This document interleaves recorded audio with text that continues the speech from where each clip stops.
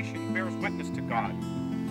Question the beauty of the earth, the beauty of the sea, the beauty of the wide air around you, the beauty of the sky.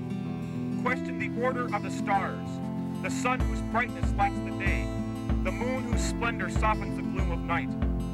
Question the living creatures that move in the waters, that roll upon the earth, that fly through the air, the spirit that lies hidden, and the matter that is manifest. The visible things that are ruled, the invisible things that rule them. Question all these, and they will answer you. Behold and see, we are beautiful. Their beauty is their confession of God, who made these beautiful changing things, if not one who is beautiful and changeth not.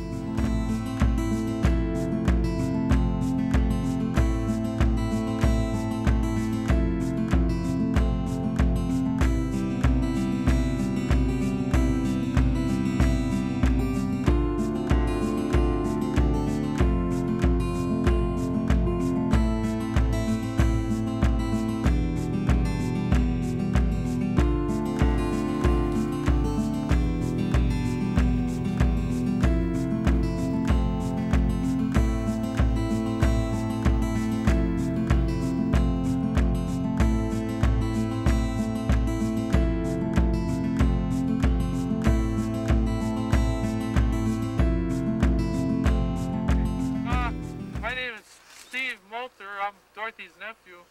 I know a lot of you because I spent a lot of time up here and had the opportunity to meet a lot of you. I would like to say thanks for showing up. Dorothy would love this, you know, seeing all the machines out here and whatnot.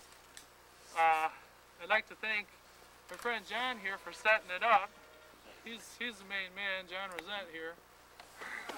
Yeah. Hey, all right, yeah.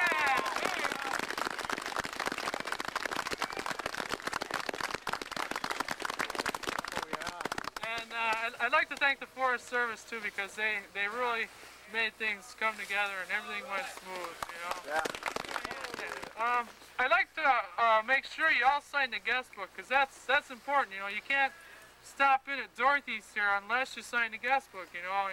Even in the summertime, if you came for root beer and you didn't sign the guest book, we took the root beer and told you to get out of here. You know, there's been a few people asking me if Dorothy's Spirit's going to go on, and it will, because she's been here for a long time.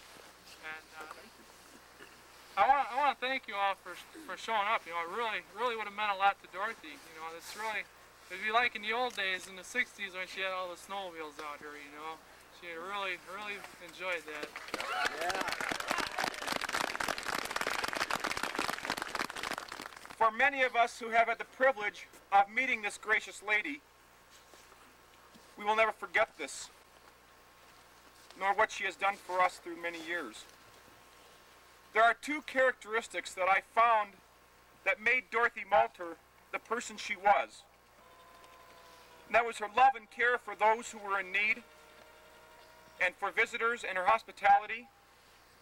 And it was her love for God's created beauty, in which we are in the midst of.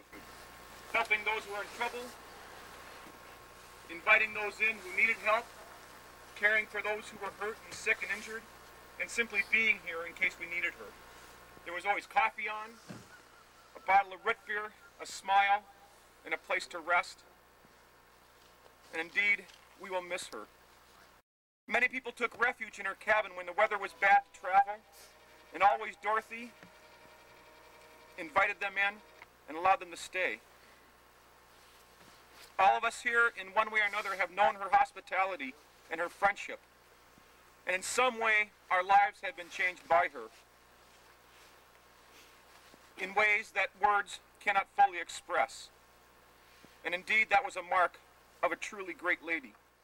The other characteristic that I found that marked Dorothy as a child of God was her love for His created beauty.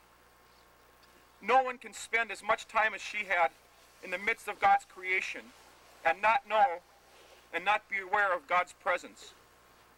For you see, it's out of His love for us that He gave us such beauty to enjoy.